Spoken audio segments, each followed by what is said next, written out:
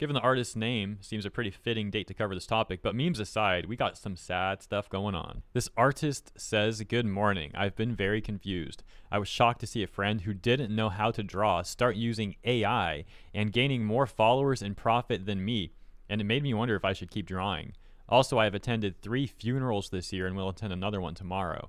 Lately, my sad and negative feelings have consumed me, and I've only been focusing on drawing. I'm sorry I didn't achieve my goals this year, but I'll try my best to do as much as possible. I'll try to live my life happily drawing like I did a year ago.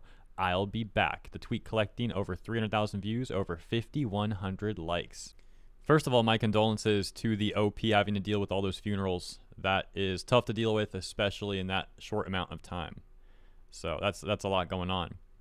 Now, regarding the AI art seller, I'm just fundamentally confused. I don't understand this at all. Like, who would actually buy AI art? Who would commission an AI artist? Like, you won't be able to get what you want. Like, a lot of those prompts, they can't get very specific without messing it up. Furthermore, if anyone actually wanted to commission AI art prompts, they could just make their own AI art prompts and not pay the really inflated price of going through like a third party or whatever. So the whole thing is really confusing to me. Yeah, I don't get that business model at all. I'm surprised there's apparently a market for that. I feel bad for artists, especially because most of them just want to make people happy with their art. Like, they just post art and want to make people happy. That's a very nice thing to do. You know, they mean well. So it sucks that they have to deal with all this stuff, especially with how fast the tech is going, et cetera, et cetera.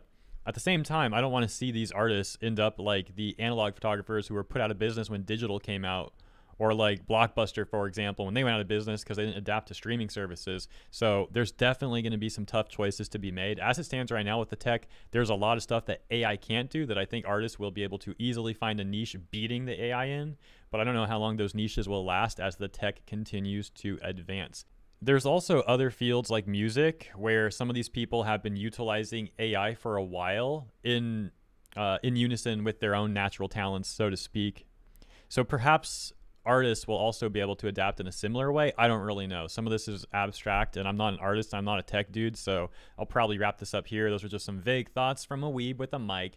Make of it what you will. Thank you for tuning in. Once again, I wish all the best to the artists out there. I will also have the OP's in the description if you'd like to copy paste it. Check out more of their work. Consider supporting them. And as always, thank you for your time. Thank you for tuning in. I'll see you in the comments and tomorrow for the next segment.